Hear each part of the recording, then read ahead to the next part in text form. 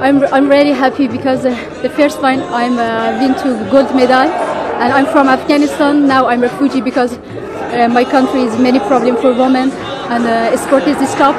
And now I'm continue for Paris 2024, and I'm so happy, really happy. My feel is like a star. I'm so happy. For Tokyo, little hard for speak because broke my heart because my country. I'm left my country, my home, and my everything, and.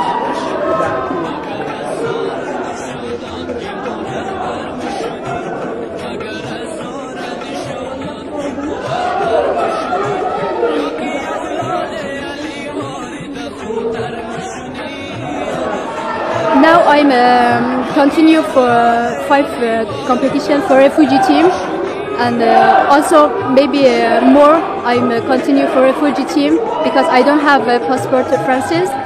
I'm happy. I'm just continue for Madel Olympic because for me it's really important, and for my country also because is for women is very